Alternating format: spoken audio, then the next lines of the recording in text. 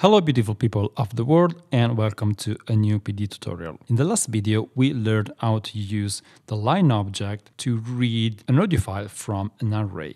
In this video we're going to learn how to use another object to read the content of an array, and this object is the Phasor object. But in the last video we used an audio file as the content of an array. In this video we're going to do something really cool, which is that we're going to use an array as a sound oscillator with the classic sound synthesis waveforms. So this is going to be a bit nerdy, so brace yourself and let's get started. So the first thing that we want to do is to create a new array. So let's go to the Put menu and choose Array, or we can learn the shortcut Shift Command A or Shift Control A for Windows and Linux. And in the properties, we're going to choose a name. So let's say waveforms. And we need this time to set the size. So we can choose anything that is a power of 2, like 512 or 1024. I'm going to choose 2048.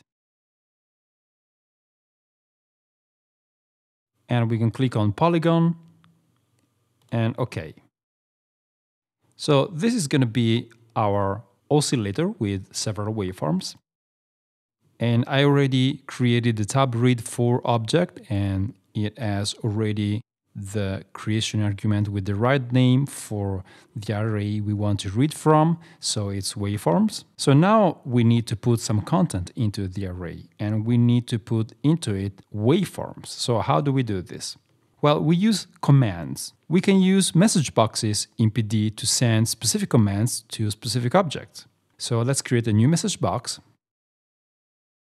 and we need to put a semicolon into it to say to PD, this is a command. And the first thing that we want to write is the destination of this command. So in this case, it's the waveforms array. So we write waveforms, which is the name of the array. So it means what follows is going to be addressed to this object here. Okay, next we need to write the command that we want to use, and we're going to use the synsum, I hope I pronounce it right, command. And basically what this means is that it's going to make a sum of sine waves, and we're going to fill the array with the result of the sum. So basically this is additive synthesis. Okay, so now we have to write the number of points our array is composed of, is made of. So in my case, it's 2048. Okay, so now the fun part. Now we have to write the values, the amplitude values for each partial that we want the resulting waveform to be made of. So if I just write 1, this is the amplitude, and I remind you that this value must be between 0 and 1. And if I just put one value for one partial, I'm going to have a sine wave, because basically I'm summing, well, just one waveform. So if I now switch to performance mode and I click on this command, I'm basically filling the waveforms array with amplitude values. So each point, each element of the array is an amplitude value. And basically, since this is additive synthesis, but with only one partial, I'm going to have, well, the one partial that I put into it, so a sine wave. Okay, so before we go on and try to make more complex waveforms, let's learn how to read the content of the array to make it as an oscillator. Now, well, an oscillator is something that creates a continuous waveform. So we have to read the content of the array from the first point, from the first element to the last one, and then we have to go back and start over again and again in a cyclic way. So to do this, we use the Phasor object. So let's create a new object.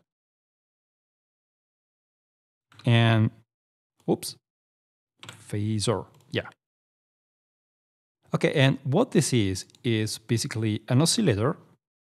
Not really an oscillator because it goes from 0 to 1 and then it starts over. So this is not to be used as a sound source. This is a control object that generates values at sample rate speed. So this is a control object actually, not really an oscillator. It's a ramp generator, okay? But it behaves like an oscillator because it creates a ramp. It goes from 0 to 1 continuously. Okay, so we have to use a frequency value for it. So let's say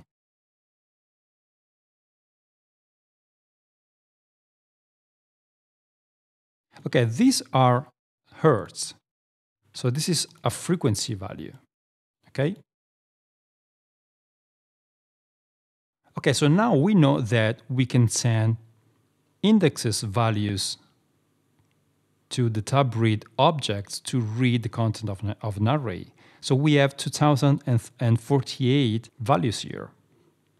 But the Phasor object goes from 0 to 1. So we have to scale these values to be suitable to the 2048 values. So we have to multiply these values by 2048. So basically, when the Phasor starts from 0, 0 times 2048 is 0. So it's gonna be reading the first value, the first element in the array. And when the Phasor reaches 1, 1 times 2048, it's the last value. So it's going to be reading the values of the array now. So we can hook up this to the tab read object.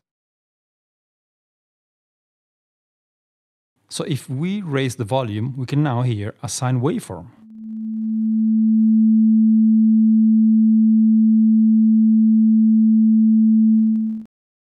Pretty neat, eh? Okay, now this is clicking because I'm not using the line object to smooth these values. So I can just fix this very quickly. Much better now. Okay, if I change the frequency here,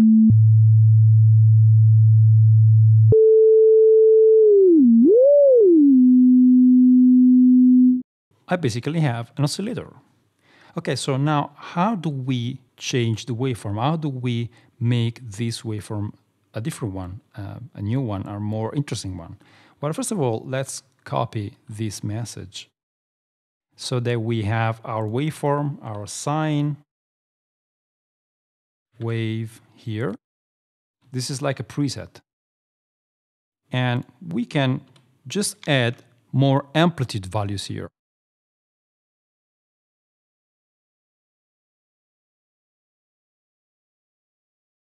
Okay, so let's see what happens here.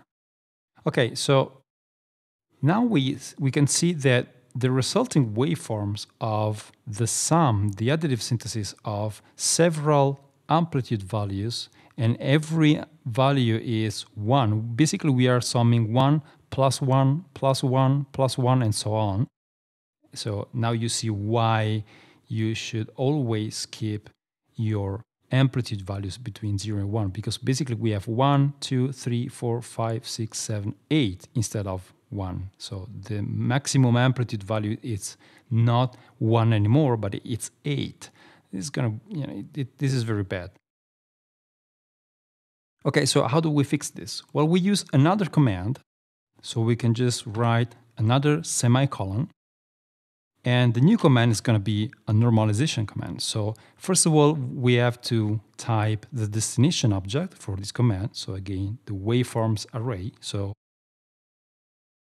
waveforms. And then we're going to normalize to 1, because 1 is the maximum amplitude value that we are allowed to use. So if I click now on this, as you can see, the resulting waveform, it has been brought back to the 0-1 range.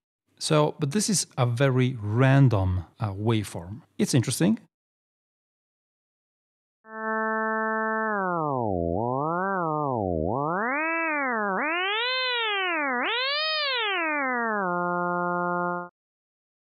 Well, a bit interesting. But with additive synthesis, you can set specific amplitude values to have the classic waveforms of subtractive synthesis, for instance. Now, I already have my presets in another patch. So I have an array here. And to make the square wave, I use this set of values. And these are 16 partials, but I also have the 32 partials version, which is more square-ish, so to speak. And of course, all of the classic waveforms with 16 partials and 32 partials as well. So the interesting part here is that you can use this command to create the waveforms that you like. So this is it. I hope this is useful and fun. Don't forget to subscribe to the channel. Thank you so much for watching, and I'll see you in the next one.